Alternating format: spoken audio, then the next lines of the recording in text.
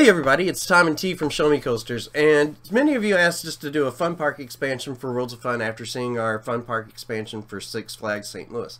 Now, this is what we've come up with. Originally, we were going to go with a international plaza very similar to Kings Island or like Canada's Wonderland, but instead we decided to go with something that's a little smaller due to the terrain issues that we have at the park. So we're going to choose the Buckingham-style fountain that will feed the reflecting pool. And the totem pole, since it is at the International Plaza, there'll be 40 of them running on both sides. Of course, it's going to be behind the tree line, but it would have the flags of all the countries in the world. And this will run right into the Americana and the Scandinavia section.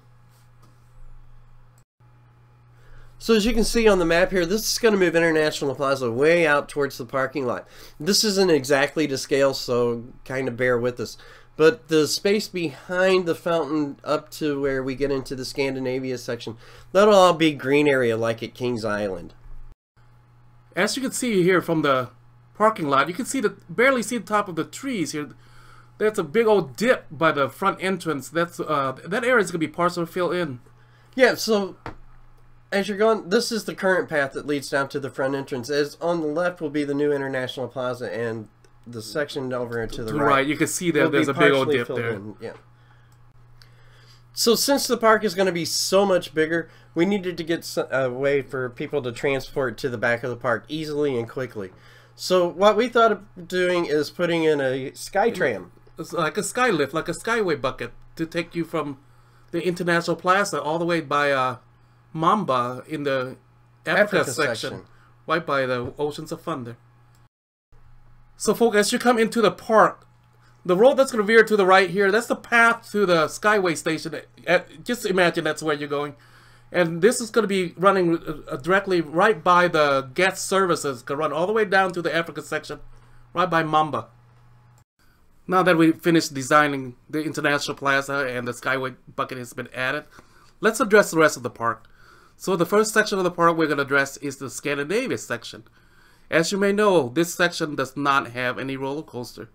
So between the front entrance all the way to Prowl is a long distance without having a coaster for the public to ride. Yeah, and we decided that we wanted to do something pretty cool in this section to honor the area's rich history with winter sports. So we decided that we were going to give you a coaster called Alpine Blitz. So originally we were going to use the Intamin model like Terran and Maverick, but after careful consideration, we're going to use the Premier multi-launch coaster like West Coast Racer here that you see, and it's going to be themed to a winter theme. Instead of trees and stuff like in this video, it's going to be ice, and you're going to navigate through ice cracks and crevices. And instead of using the race cars like they use at Six Flags Magic Mountain, we'll use snowmobiles or skis or toboggans, something, you know, something very winterish. And also this coaster will run parallel to the new International Plaza up towards the front. Where you get the tickets. Where you get the tickets at. And this would give the Scandinavia section the coaster that it's always needed, as well as being a great first ride whenever you come into the park, getting you set for a great day of adventure and fun. So now that we're finished with the Scandinavia section, let's take a look at the Orient section. As you can see, the Orient section has only two major rides, Spinning Dragon and Bamboozler. It is too important of an area to be this small, so we will expand on this section.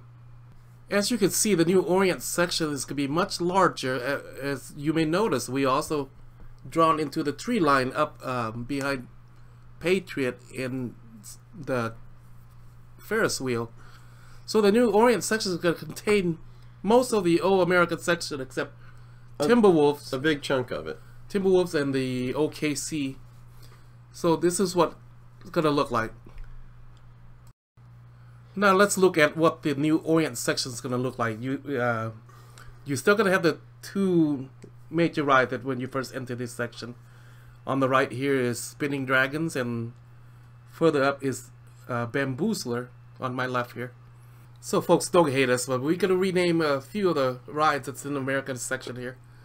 On the right here is Patriot. We're going to rename that to fit in the Orient section. We're going to call it Phoenix, and it's going to be painted red.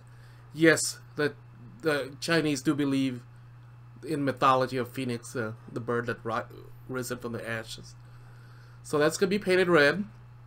Yeah, I think what I would do would be paint the supports orange, like a bright orange, and then have the track all red. And our beloved Steelhawk will become the Flying Tiger, or Sing Tao in Chinese, which Tom does not like. It reminds him of the alcohol company. So as you may know, this park does not have a mine train like most amusement parks do. So we're going to give you one. We're going to name it the Orient Express to pay homage, but it won't be as exhilarating. This is a family ride. Right. And since aerodynamic is no longer in business, we'll choose what, Semperla? Yeah, they all can make mine trains. So yeah. It's gonna be themed to, you know, archaeological, like. It's gonna be pretty similar to Adventure Express with Angkor Wat from Cambodia or something like that. And the mine train will go where the red square is highlighted there on the screen. And this will take up that section where it's a little more terrainy. There's that ravine that runs down through the center of the section. And I think it would look great. Before we design the rest of the parks, let's add the masterpiece. So far, this is what we got. The purple, it's Alpine Blitz. The yellow is the projected path of International Plaza. And the green is Expanded Orient. And the red is the rest of the Americana section. The blue marked on the map here will be the new Americana pathway. And that'll be the walkway, but it should be very wide and open. And we're hoping to be able to use that for parades and make this like the real centerpiece for the park. And the black path that's marked here on the map will be the new projected path for the masterpiece of the park, Denali 335. This new roller coaster is going to be massive, folks. At 335 feet and almost 7,000 feet long, this thing is going to be massive. You're going to be awed when you drive on I-435 and see it parallel the highway as you try to enter the park here. And it's going to be one of the biggest investment. My projected cost for this roller coaster is going to be probably close to $50 million. At 335 feet, this ride is going to take your breath away. This is a Leviathan in Canada's Wonderland. It's not quite 335. I think it's 305. But I think you get the picture. It's amazing. You can see so much at that great height way up there. So, folks, this is a new projected Americana section that we're working with. And the white line on the map is the new path through the Americana section. So the green rectangle is going to be the new restaurant Nantucket. The blue rectangle is going to be Pier City. And the orange rectangle is going to be Boo Blaster and Boo Hills. So folks, we are now entering the Americana section. This will be a wide open space, kind of like a boardwalk, similar to Coney Mall at Kings Island. And immediately to the right, whenever you turn in, you're going to find the first restaurant we come to, which is be Nantucket's. Now sitting here where Coney Barbecue is, but instead of the Coney Barbecue, we're going to use the Fest House from Kings Island. So this will be an indoor food court here where families and patrons have options of what they want to eat. Also in this area, it has like a area for concerts and performance that can be utilized year-round, especially Halloween and Christmas. And this will also be one of the main supply areas for the different little restaurants and soda stands at the park, where people can come and get their cups and ice and such refilled or, you know, restocked. Also toys and stuff to disperse among the park. So directly across from Nantucket's is this blue rectangle. That's going to be a new section. So in honor of America's rich history, such as Atlantic City, Coney Island, and Maury Pier, we're actually going to give you the boardwalk called Pier City. So the boardwalk section that we're adding here is going to be modeled kind of after the one at Six Flags Fiesta, Texas. This will be overlooking the valley where the new Orient Express is going to be running, and will be kind of cool. But also we're going to have a few extra flat rides up in here, as well as a few shops and small restaurants as well. So we're going to add 2 rides here that's that Worlds of Fun doesn't have. The first one we're going to add is the disco ride. the Spin Sandy, the Six Flags St. Louis. We'll call it a Typhoon. And the other one is we're gonna add the Mondale Top Scan, like the one here at Canada's Wonderland. This is Shockwave at Canada's Wonderland, and this is a really incredible ride. We'll call it Borealis after Aurora Borealis, the Northern Lights. And it's beautiful. That's why we're going to put it here. Yeah, this is really captivating at night when it's lit up. And the Ferris wheel will also, the Skyliner will be moved here. It deserves its own space where it's not obstructed by trees. And also, one of the things that we liked about this section here is... It's so picturesque. It's very picturesque. And also at the orange square there, we are going to add what every park needs, a funhouse. Yeah, you can't have a carnival section without adding a funhouse next to it. So this is going to be Boo Blasters on Boo Hill. Cedar Fair has, I think, 3 or 4 of these in their chain. So, and they're really fun. Yeah, they're interactive dark ride. It's a great ride for the family. And directly across from Pier City next to Nantucket's will be the first coaster that we come to in the Americana section, Yukon Quad. Now this is going to be an Intamin multi-launch motorbike coaster. And this will be a great addition as a family coaster here at Worlds of Fun. It's really great theming, and the track length is about 3,000 feet long. And what it doesn't have in height, it makes up for in punch. This is a really fast little coaster. Look at this little guy. But this is a great family ride, like Tom says. I mean, it's going to be, you don't have to be tall, but it is exhilarating for what I can see on the video here. It would be a great addition to Worlds of Fun. So this ride is actually called Yukon Quad, but it's in France. Now, the last time I checked, France didn't have a Yukon. So we'll name it the same. It would fit in the American theming here at Worlds of Fun. So now that we've finished with Yukon Quad, the next area that we're going to look at is this yellow shaded area, and this will be kind of more like a carnival midway down through here. There will be a lot of the regular carnival games that you'll have along here, as well as a few restaurants and gift shops, and bathroom. things like that. We're not going to address it. Yeah, we're not going to look at each individual thing. We lead. This section is going to be just leading you to the before we head into the southwest section of the Americana section here. So, folks, where the purple dot is, that's going to be our first big thrill ride that we're adding to the Americana section. We chose the Gerstlauer Sky Roller here at Canada's Wonderland. This one's only 135 feet, but the model we're going to use is going to be, we're going to move it up to 200 feet to give you vantage point, both sections toward the International Plaza and toward the Orient and the Africa section. And I wrote this in Canada's Wonderland. Oh my God. This is a control spin. You can flip upside down at 200 feet. It's scary, as you see from the video here. I thought I was going to die. I said, oh my God, please, the restraint, do not fail me. So now that we got off the Sky Roller, please don't pay attention to the background. This is Six Flags Great Adventure. We're using this clip to show, give you an idea how wide the main walkway is for Americana.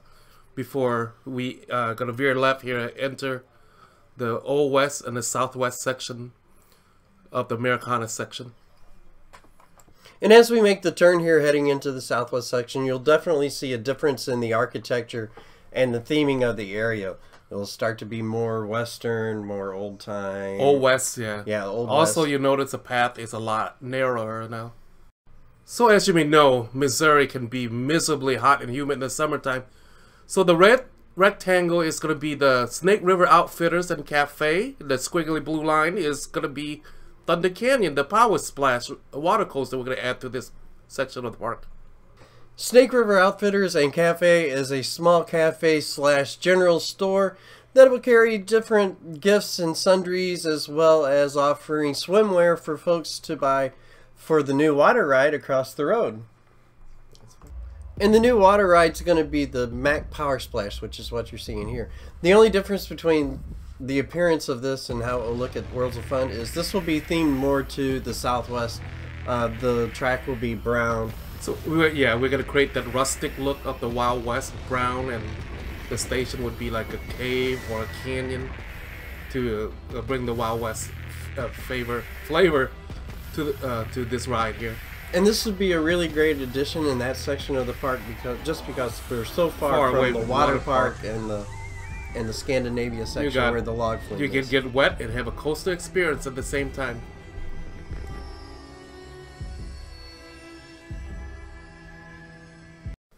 So the green square is going to be the outdoor performance area. We're going to move that from Scandinavia over here, where it will have its own distinct section where it's not crowded into the corner. And the orange circle is going to be the new flat ride, the Samprella Hawk. We're going to put in this section. So yeah, the outdoor performance area, that can be used year-round for everything from Halloween to Christmas to during the summer. They can have the band concerts and such on there. Or X Games kind of thing, like a skateboarding or bicycle trick on the ramps and stuff. So this will be utilized readily here. A lot, yeah. And of course, this Samprella Hawk is going to be themed to the Western theme, the Tomahawk. I got to ride this summer, and it has the same experience as the Larson Looper. So the next area we're going to look at is the pink shaded area on the path there. And this isn't really any major rides or anything like that. This is more of an area where there's shops and dining areas, maybe a few carnival games. Low-key area. So as you see, folks, we have shade in a few areas. The black line is the path for Denali 335. We will not address that. But the area right below the pink rectangle, the purple, is where the new roller coaster is going to be. This is an S&S Access roller coaster that's not built yet, but we're going to call it a Acrobat. What's your thought on this, Tom? Oh, this is like one of the most exciting coasters that I want to ride. This one really has me excited for new coaster technology. You know what I see here? I know that S&S is a spawn of Aerodynamic. This reminds me of the suspended coaster made by Aerodynamic, the gondola, like the Bat and Vortex. A little bit, Canada Wonderland, but it doesn't have that. It doesn't have the shocks. The swing, yeah. It allows you to make the complete circuit on the turn. So it's kind of like a cross between a Aero suspended coaster and a 4D free spin, only in the other direction. I don't know. For me, I mean, until they built one, I see a potential a lot of problem with this ride. I wonder if it might not age well. I wonder if it could be like a Vekoma SLC. I don't think it'll be as bad as a Vekoma SLC. Number one, the restraints are different. They actually look like pretty comfortable restraints, and it's not, you know, it doesn't look as jerky as an SLC. And across the path on the other side of the purple shaded area is where we're going to add our family ride. And I got to ride this at Six Flags Darien Lake, and I gotta say, this is really fun. This is very playful, and it's from what you told me, it's very bouncy. Yeah, it's very bouncy. It's not really all that comfortable if you're an adult on that. But it's fun to see. But it is fun. The adult become kids again. So this is Moose on the Loose in Darien Lake in New York. Dollywood has a similar ride. So what we're gonna do with this ride is we're gonna theme it to Rushmore and his friends riding across the west in, well, of course it'd be themed to something like the Northwest. Northwest and Mount Rushmores and all those stuff. It's a fun and playful ride, folks. Yeah, so yeah, it'll have some things from Mount Rushmore and also the Yellowstone and the Badlands and all the stuff like that. So it'll be a really fun little ride for everybody to enjoy. And of course, on our version, we'll have more than just moose. We'll have the caribou, the bear, the wolves, maybe even the prairie dog. Maybe, yeah. Distinctly Northwest section. Definitely. So we hope that you've recovered from Rushmore and friends. But we're going to move on to the next section of the area. Which is more of the entertainment and live shows area. So the first one we're going to address is this black dot here, which will be like a play off the Tilt-A-Whirl, except we're going to make it whimsical, and we're going to theme it to, of course, the cowboys of the West. And you can ride a cow instead of just a regular capsule. This is based off of the Huss ride, their breakdance ride. And we're going to call this ride Stampede. And moving south from Stampede at the green rectangle here, this is going to be kind of our arts and crafts area where we'll have demonstrations of like metalworking or candy making or quilt making stuff how to make butter, etc. Yeah. So it'll be, you know, it'll be themed to frontier times whenever things were more handmade. And across the street with this yellow oval is our live Wild West stunt show honoring our country's rich history of the wild frontier with Wyatt Earp and Bill Hitchcock and Bill Cody, just to bring the history alive. So folks, last but not least, we're going to install 2 more rides in this section of the park. We've chosen these rides because they're really it's brightly lit at night. Yeah, they will really add some pop to this section of the park. Yeah, as you enter the new section from the Planet Snoopy and the Orient section. So the first ride is going to be the Zephyr. The Zephyr, and that's going to be the red dot on the left side of the path. And we chose this because these are really fun. They're really good family rides. Yeah, it's something for the little ones to do, and it really, as you're entering a new section, it really lights up the area, and it's beautiful at night. And the second one is T's favorite thing, the Zamperla Giant Discovery. This we're gonna give you guys the tall version, the 175 feet, instead of being purple and green here like on the video. We're gonna paint it all black, call it Black Widow. But this ride too is beautifully lit at night. So folks, now we're getting ready to leave the Southwest Territory of the New Americana section and heading back into the Orient and the OKC and the Planet Snoopy area of Worlds of Fun here. So folks, we're going to be heading back down towards the Africa section. We're going to head towards Mamba and Coasters, and we'll say goodbye to you from there. Folks, remember what we did with Nantucket's? We're going to do the same thing with Coasters here. We're going to increase this restaurant to accommodate 200-300 people. Of course, we're going to keep the same theming, you know, the 50s soda fountain. But this will be served as a satellite storage and for employees to come get cups and stuffed toys and ice to disperse among the Africa and the Scandinavia section and the Planet Snoopy. And the food choice, well, we're not going to go overboard, and we're just going to add maybe pizza and hot wings but still distinctly keep it the 50s theming here. And as you're coming out of here, we're going to address one last thing for the park, and that's the Skyway. We said we were going to bring it over into the Africa section, and it's going to drop down right in front of Coasters where that current bathroom is, and the soda stand for the Africa section that goes down that path towards Boomerang. So folks, that's going to do it for today's video. We hope you enjoyed it. This is just our dream expansion of what our we would visionary do what Worlds of Fun could be. Worlds of Fun. We're going to take the Skyway back up to the front of the park, and we'll say goodbye from there. This is T. This is Tom. And have a good night. Have a great night.